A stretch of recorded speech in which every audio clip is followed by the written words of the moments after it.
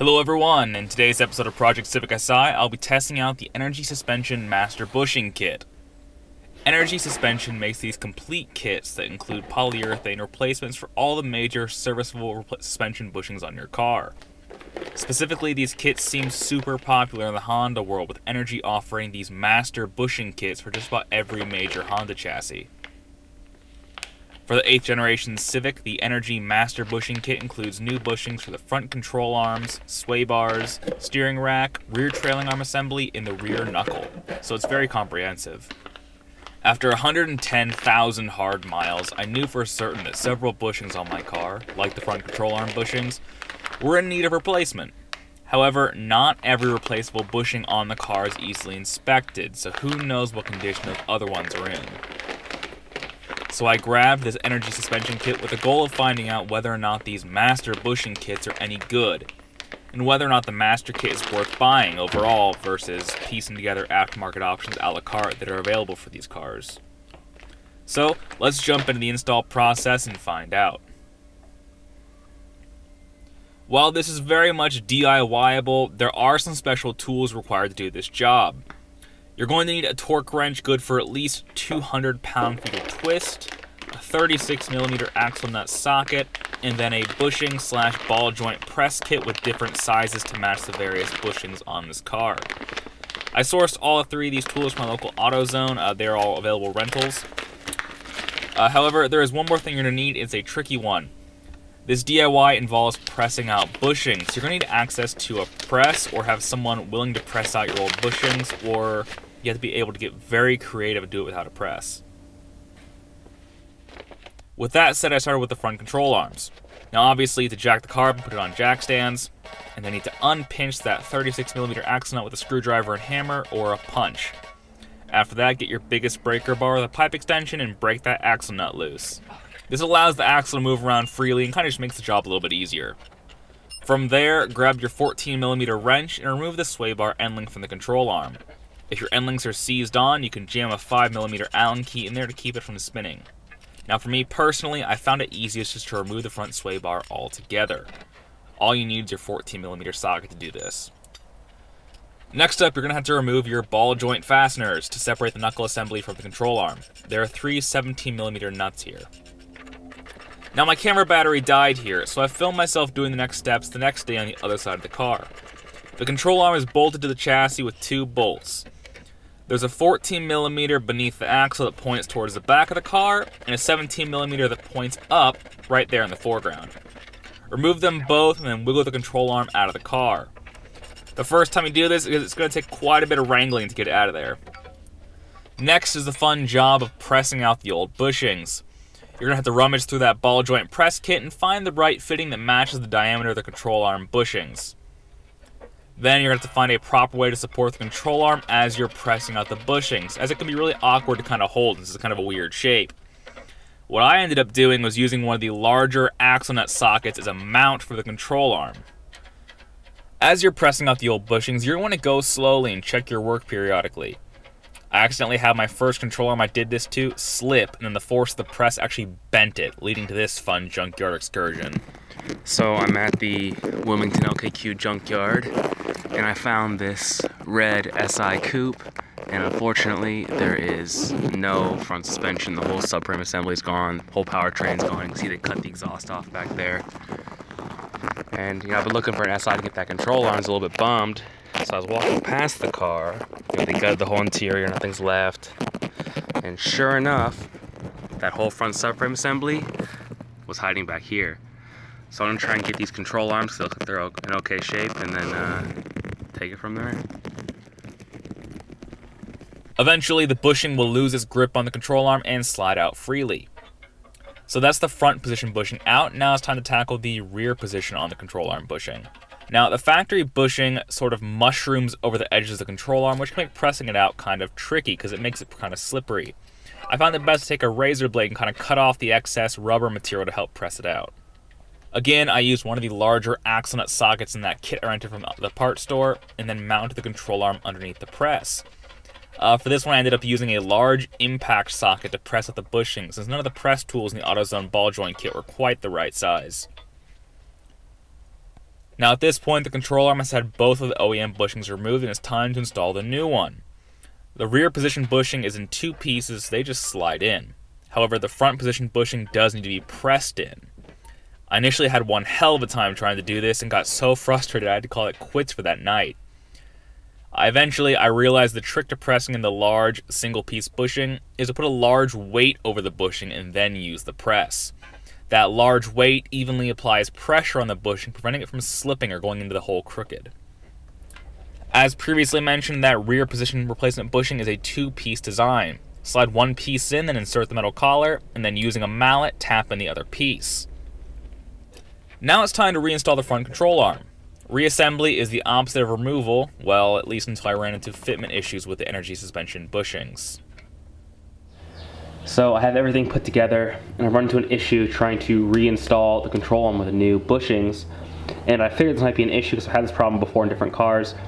But with these bushings, energy suspension supplies this central collar. This is a metal collar with the purpose of basically helping locate the bolt when you bolt this back into the chassis. Now the problem with these, when you have a separate center collar in the actual rubber bushing, is that these collars are not always quite the right size. And the problem is, especially when this is a very tight precision fit, if this collar sticks up even a millimeter, kind of like that, it no longer fits in the chassis. You can actually see where it's been contacting the chassis. I can't get the bushing any further in the chassis than this point. So I started to grind it down using a grinder, and it went from not fitting at all to getting to about here. So I need to keep grinding this down until it's completely flush. Now I actually went to the other side of the car, took everything apart, and did the same fix. Let's ground this down about 2 millimeters, and it slid right in with a couple whacks of the hammer, as it should. This piece that energy suspension supplies is just a little bit too big.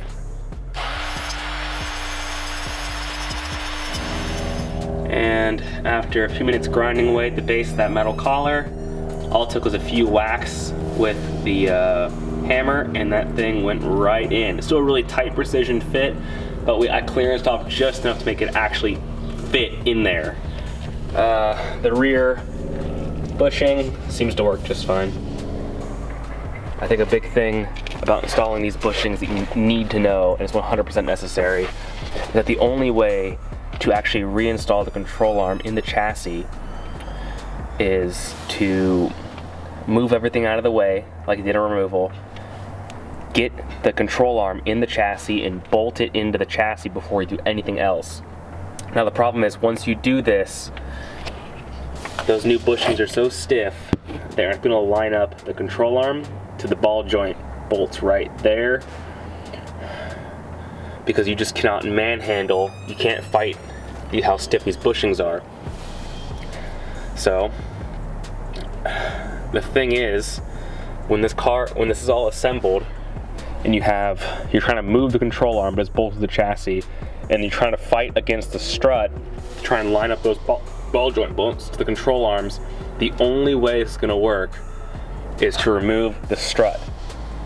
As you see, there's no front strut in this car, and that takes away all the resistance here. Now granted, you'd be really careful because now nothing's holding the knuckle other than this jack, and so this could fall and damage your brake line, but it's the only way I've found after all day to make this all work, is to bolt the control arm into the chassis, remove the strut, and that gives you enough free play in the whole knuckle to line up the ball joint and the control arm, and then it's just a matter of reinstalling the strut. Obviously when you do control arms, a new alignment's required, so taking out the strut anyway, no harm, no foul. It's more disassembly, but it's the only way that seems to work, and that's all day now. So I wrapped up the front control arm bushing install, and I figured before I end things for the night, I'm going to install the Energy polyurethane sway bar bushings, which I can see right here. This is pretty straightforward. And the nice thing about sway bar bushings is they're very easy to test how effective they are. Now this is the sway bar right here, and normally you think you want the sway bar to be really stiff and rigid because it controls roll, but that's not entirely true. You actually want the sway bar to move, because it does move as the suspension goes up and down. And the thing is, if you have the bar be super stiff like this and not move, you're actually creating binding and stiction in the suspension. You actually want the sway bar to kind of have some play and some move like this. And ideally, you drop the sway bar, you'd pull the sway bar up as if it's going through the suspension stroke, and ideally, when you let go by hand, the bar should fall. And ideally, it would fall very slowly, kind of like this, to show a complete lack of stiction. Now there does appear to be a little bit of friction in this. You can see it drops down just a little bit, but not very much. It's pretty pliable by hand. That's kind of about it. And that's actually pretty common with sway bar bushings, and so I'm not really going to fault energy for that because they all seem to do this to an extent. Basically what the problem is that when you crank down the mounting bolts right here, the bushing is so large that it causes the bar to stick up and get stuck there. So ideally I'm going to put a little shim or a washer on the other side of this mounting bracket. That gives the bar a little bit more breathing room, an ability to kind of move up and down nice and freely and create less friction in the front suspension. As far as fitment, yeah, they fit just fine. Okay, as you can see, I'm at the rear of the car now, and everything's already taken apart. So I've obviously skipped a few steps. So going into this, my strategy has been to do one side of the car first and film the second side. That way, by then I kind of have a good feel for what I should be doing and how to do it. It makes the whole process go by quicker. But this is an important step. So I'm actually on the driver rear suspension now, and everything came apart rather nicely, which is a surprise. I thought it'd be much harder. But again, I want to go back to is the energy suspension kit worth it? Because this is a big part of it. So this car's 110,000 miles, a lot of track miles, a lot of autocross miles, and daily driving in LA, bad roads, all that. And I pulled everything apart. Here is the trailing arm assembly, and the knuckle is back there. And every bushing on this car is in good shape back here. Let me put a light on here, it's rather dark. So this is the rear position on the trailing arm. It bolts into the chassis back here, and the spring sits right here. Normally it sits kind of like this. So this arm obviously goes up and down as the spring and shock move. And these bushings, unlike that front compliance bushing that has big voids in it and gaps, that's why it fatigues, all the bushings back here are actually solid. So this bushing is solid rubber with a metal shell on the inside, and it looks totally fine as a result. The rear trailing arm bushing, this guy right here, is actually in good shape too. Now this bushing, due to the way it bolts in the chassis and the way the rear trailing arm works, it's a multi-axis bushing, so it should move a little bit left, right, and up and down. And as you can see, you can get a little bit of movement there, but it's not broken per se. It seems fine. Let me grab the knuckle because it's kind of the same case. Now granted, I shouldn't be entirely surprised just because this is a front wheel drive car and it's very front heavy, so that front suspension is doing the most work versus the rear. But let me grab the knuckle and show you that too.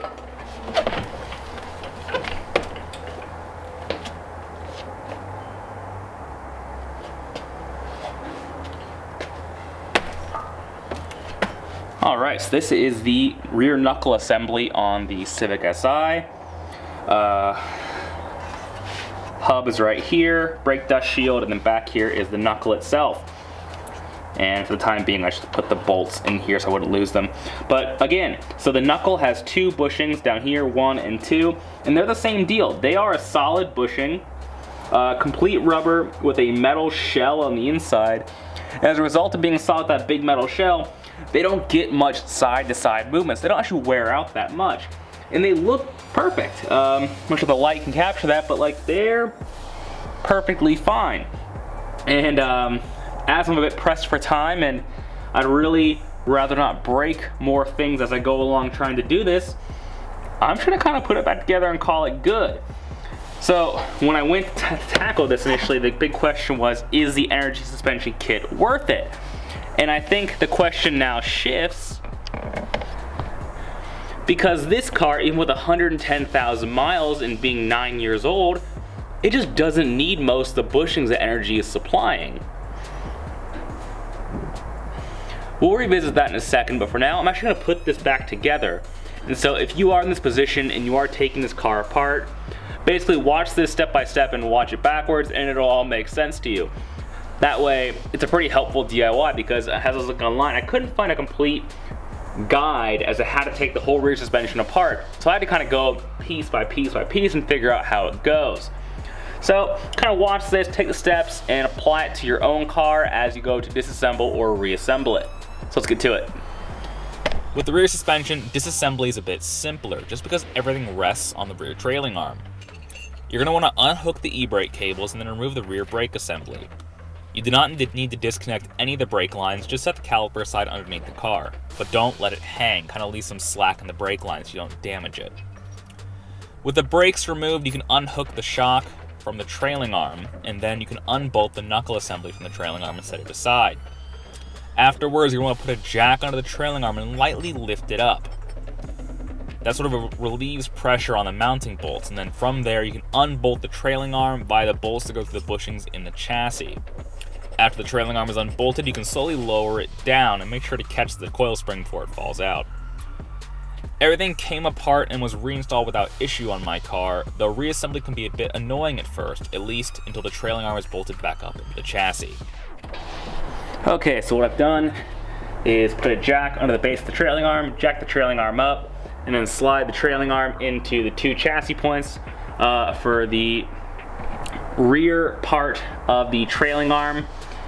The best way to get it back in the hole is just slide it up from the bottom on up. You can see where it kind of has a clamp type system where it kind of is wider at the base and narrower as you go up. So you push it in from the bottom to get that bolt started. Then you want to put your coil spring back in place. Make sure to line it up with the bottom spring retainer. Then it's just a matter of jacking up the trailing arm until you can line up the bolt holes for the rear trailing arm bushing up here. And now I'm going to grab the knuckle and put it back in here.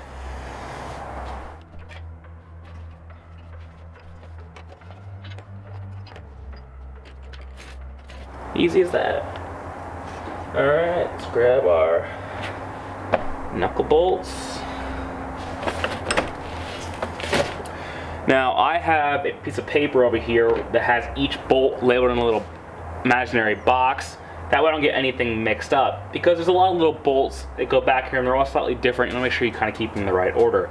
Like for example, the knuckle has two big bolts, but they are completely different. So you want to make sure you put the right ones in the right spot.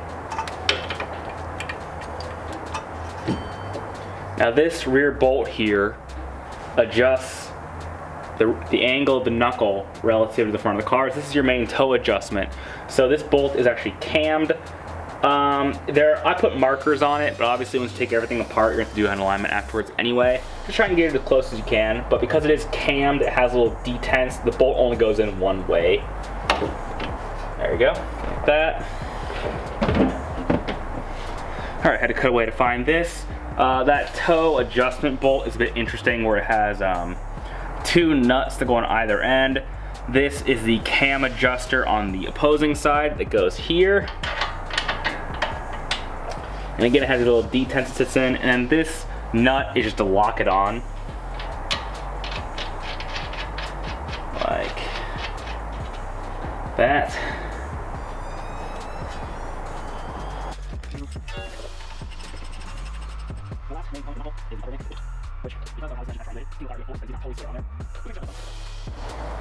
Okay, so the whole knuckle actually rear trailing arm assembly is put back together. Because these are all rubber bushings and they're all, and the suspension goes up and down, we actually need to torque these bolts down at ride height. Now obviously I have the car on jack stands, so I can't get the car at ride height while simultaneously getting under it, tightening all these bolts. So what we're gonna do is 8/10 close enough. Again, we'll put the jack back under the knuckle, and we're gonna kind of eyeball. We're gonna see, that looks like we're about normal ride heights at, and then go down and crank these bolts down. Again, most of the time, works all the time.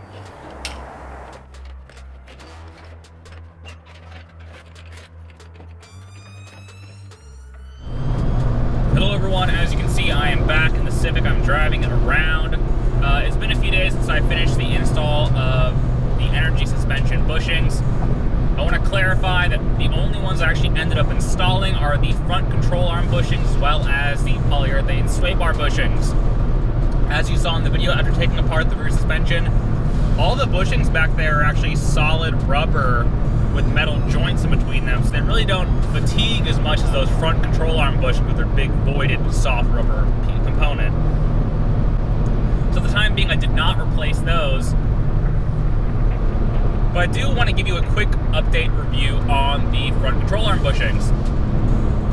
Basically, they are a solid polyurethane bushing with a big metal sleeve in the middle. And that basically means that compared to that stock, soft, voided rubber bushing, there's less deflection front to back and side to side. And what that means is the steering is much more direct. There's no initial turn in, pause, and then the car kind of goes. The car kind of just feels more direct and more connected to the steering. What the front wheel's doing, what the steering's doing now kind of feels more in line, as it should. Now, some people online have mentioned that they're worried about the noise, vibration, harshness of polyurethane bushings. And that is true in certain applications, but it's been my experience in multiple platforms that with front control arm bushings in particular, there's not really much trade-off in terms of NVH, the noise, vibration, and the harshness. The car kind of feels the same in that regard. If you put a passenger in this car, they wouldn't be able to tell anything that's different before or after. However, from the driver's perspective, especially over broken pavement, you do feel sort of the textures and the grittiness of the pavement through the car a little bit more. You know, you kind of feel it if you put, you know, your hands on the steering wheel very gently. You can feel it through the steering a little bit more. You kind of feel it through the floor and the brake pedal and the accelerator a little bit more. It's not bad, it's just you kind of feel a bit more connected to the road. I personally really enjoy that. I think it's a much more connected and involving experience. But like I said, it's not a massive, massive difference. It's not like you're gonna think, oh no, I've suddenly turned this into a race car, I can't drive out on the street. That's not the case at all. Absolutely livable for a daily driver. And there's no real immediate downsides that I can see from those front control arm bushings. However, as a result of this install, when I started the car back up, I was greeted with a dashboard that looks like a Christmas tree. So right now, my VSA, traction control, TPMS, and ABS lights are all on. After a quick bit of Googling, this is not super uncommon when you take these cars apart, apparently. It sounds like I must have dinged an ABS or a wheel speed sensor. So I need to figure out which one I must have broken or messed up and see about replacing it. So right now I do not have any ABS or anything, which is kind of annoying. That's something you should probably keep in mind that could happen to you while you're doing this. So while I think the front control arm bushing upgrade is definitely worth it, we need to go back to the main question I had going into this is, are these energy suspension kits as a whole, are these complete kits worth it?